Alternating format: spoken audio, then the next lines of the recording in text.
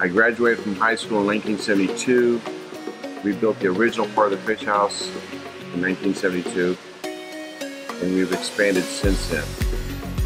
It's rustic, but it's still open, it's keysy, it's simple. And that's what the keys are all about. He's gonna skin some yellowtail. You're gonna put the fish up on the table, you're gonna skin them. I'll show you how to skin them, or how we skin them by hand. We have a machine that skins fish also. The yellowtail is too delicate a fish to skin on the skinning machine. And that's how we work. We just don't know when to quit.